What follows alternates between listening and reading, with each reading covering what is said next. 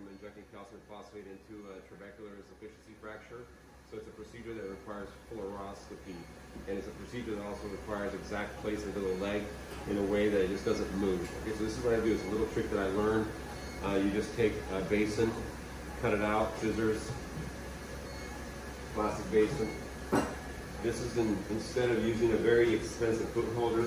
Be careful of filming over here, okay? Thank you. Instead of using an expensive foot holder or leg holder, this is what you do. You go like this.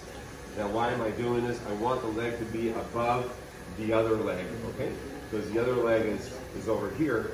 When we do imaging, we want to be able to shoot like this and not let the other leg get in the way. So once again, I set up my little basin there, co-band. You want to set it up on the shin level. And you take this co-band and you put it around this way. This is where it takes a little bit of work, but not too much. Just like this. Once again, I'm doing this to replace the very expensive hard foam holders that are out there. They're these wedges that people purchase, but even they are a little tricky because you have to put them inside a sterile bag, or you need to put them underneath here, which is a little tricky in and of itself.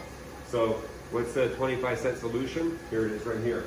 Okay, the throwaway basin, you cut it out, toe bend, boom, set it like this, and now it's set up and ready. It's not going to move. Image AP, image lateral view,